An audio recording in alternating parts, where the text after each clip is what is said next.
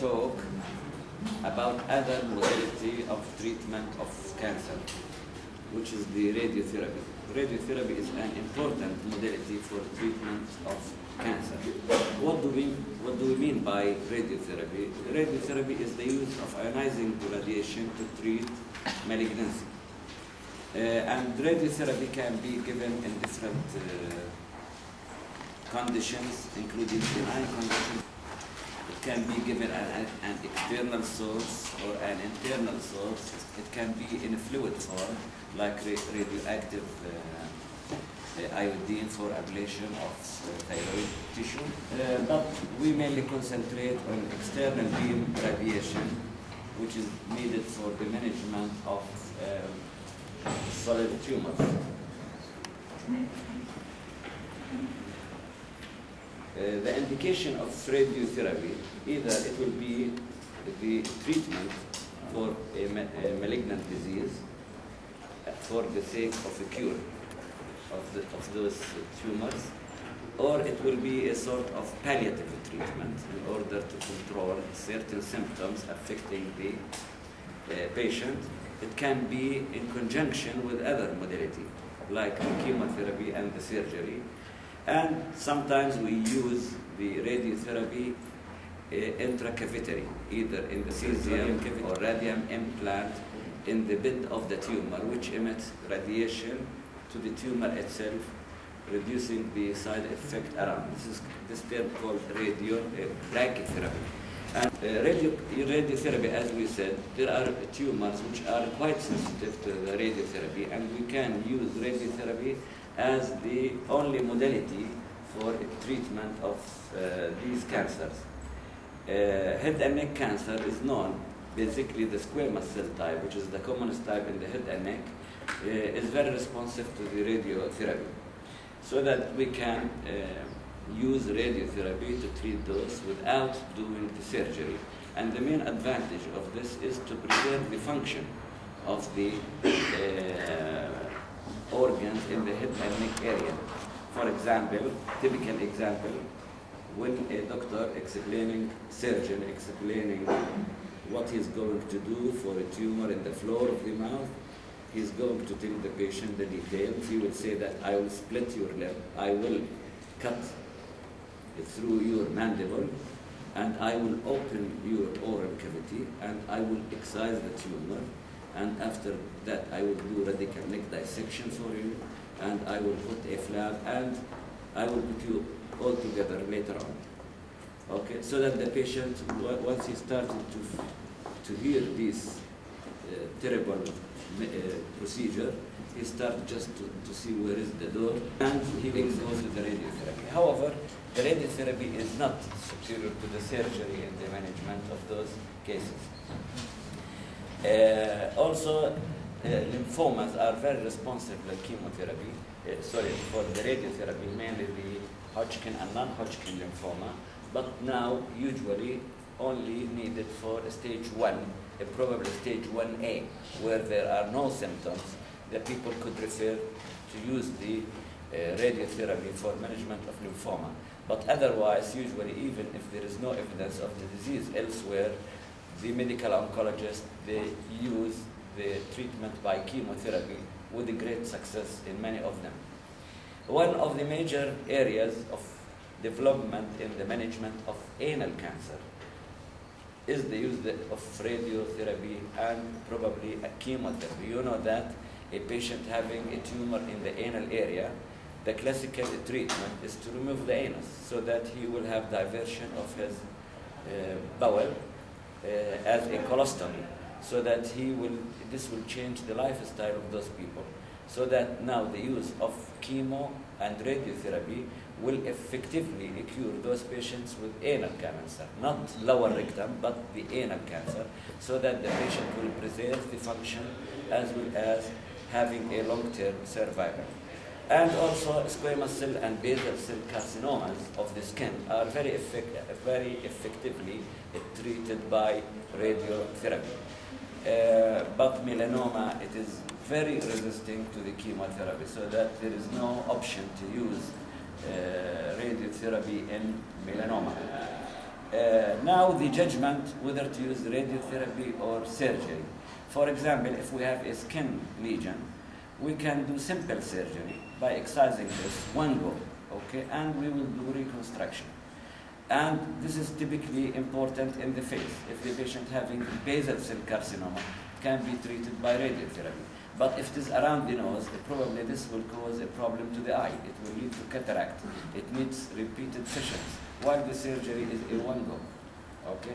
So that for small tumor, the small surgery will do the trick. So that's why to use the radiotherapy. In a very big tumors, okay, we know from the biology that big tumors, they don't respond fully to the radiotherapy, so that it may be used in conjunction with surgery. For intermediate lesions, and let us say a tumor of 2 to 3 centimeters in an area where surgery is difficult, probably the use of radiotherapy is an option. Also, the radiotherapy can be used for palliation. Okay, what do we mean by this? As we said, that palliation is very important in the management of cancer in general. Patients who develop bone metastasis, and they may have a pathological fracture, and this may lead to compression to the spinal cord. And those people usually suffer from severe pain. Isolated radiotherapy, small amount of radiotherapy to the painful side will improve the situation of the patient, so that it is very useful to treat localized areas by radiotherapy, which will reduce the pain. Patients who develop spinal cord compression due to collapse of the vertebrae, probably those people, if they are not fit for surgery, you may use radiotherapy. The radiotherapy will stop the malignant process there, and probably it may save the function of the spinal cord. But usually we resort to doing surgery plus minus radio and chemotherapy in those people. And this is very serious. As we said, this is an oncological emergency. It needs very rapid action. If you have a patient like this, you have to have a high degree of suspicion with early symptoms in his lower limbs, or change in the visceral function in the bladder or in the rectum. And usually those patients, they suffer acutely from edema around the tumor. So that reducing the edema by dexamethasones and sometimes diuretics is very effective in reducing the symptoms. And it is very important to give these corticosteroids during chemotherapy course, because radiotherapy, because the radiotherapy is a trauma. It will induce more edema, so that you have to protect the tissue by using corticosteroids. Also, it is the same for cerebral metastasis. People usually, they present with intracranial pressure due to the volume of the tumor, which is expanding, due to edema around the tumor, so that you need to use sort of something to reduce the intracranial pressure and edema by using corticosteroids, as well as some diuretics like mannitol. Also, radiotherapy for palliation when there are pressure on the vessels. And typical example, patients who suffer from lung cancer, and they have a pressure on the superior vena cava. This will inhibit the venous return from the upper limbs and from the head and neck. So that those people usually, as you see here, they are congested, they are plethoric, they are dyspneic, and they have these vessels, dilated vessels. And usually small courses of radiotherapy, it could temporarily improve the situation in case of superior vena cava. We can use radiotherapy as part of multidisciplinary or multimodality treatment. And it is a successful story in the case of breast cancer and rectal cancer, not colon cancer, but in the rectal cancer and in the soft tissue sarcoma. As you know, that the initial treatment of breast cancer in the past was mastectomy. And then the people tried to reduce the magnitude of the mastectomy until doing just lumpectomy or wide local excision.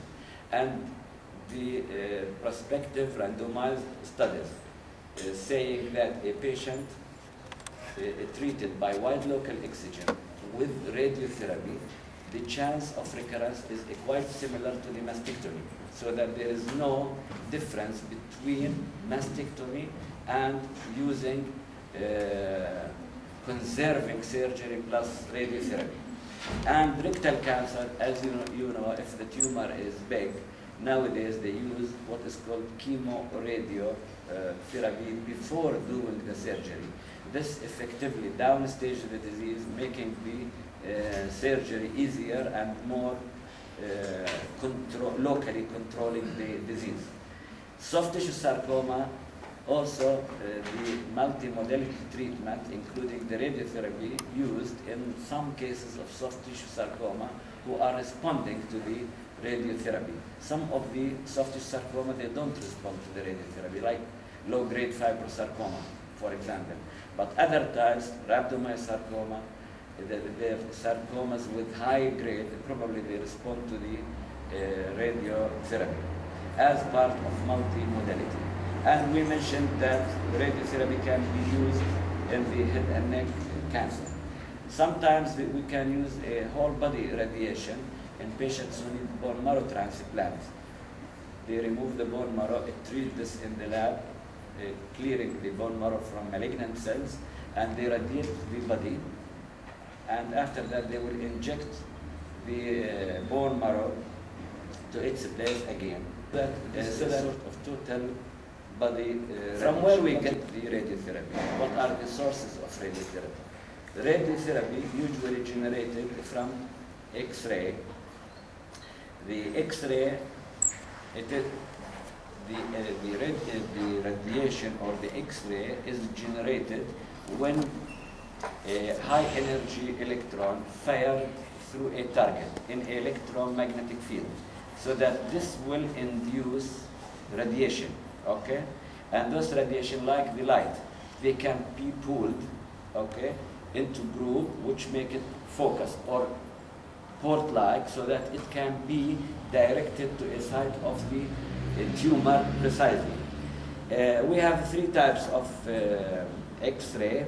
Superficial, which has penetration in deep lesions, is not effective by orthovoltage or deep.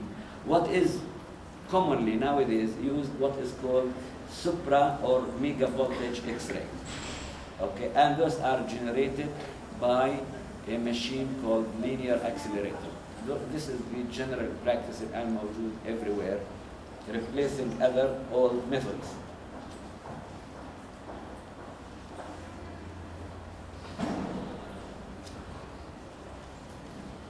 As you see that this is the linear accelerator.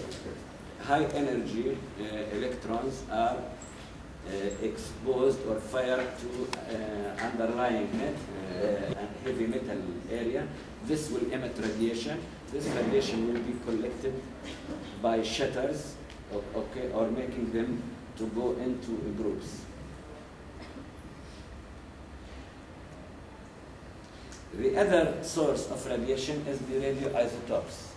There are radioactive elements or material which emit radiation, and those radiations are the alpha and the beta and the gamma radiation. For the clinical use, we use the gamma ray, okay, and usually the common source is the cobalt, okay, and the machine generating this called cobalt. But those machines nowadays, they are off practice by using the linear accelerators. They are not no more used, probably used for in developing countries, but in modern practice of radiotherapy, it is not used anymore.